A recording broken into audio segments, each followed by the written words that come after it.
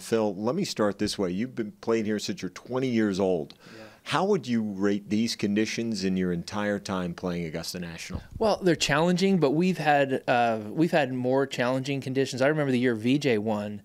The first couple of days was so windy, and the reason it was more challenging was the greens were firm. You were making divots. See, the greens are receptive today, so yes, it's tough to judge the wind, but if you get the ball to fly on the green, you can hold it, you can keep it around the edges, and ultimately make some easy pars. How do you rate a 71 still in this context in these conditions?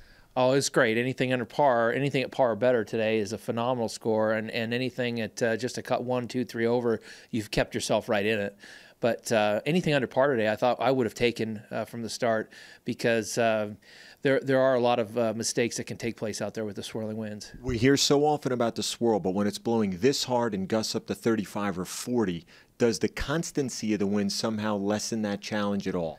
The reason it doesn't is that it will quarter fractionally into you, fractionally helping, and that discrepancy is a massive difference, and enough to go from birdie to bogey.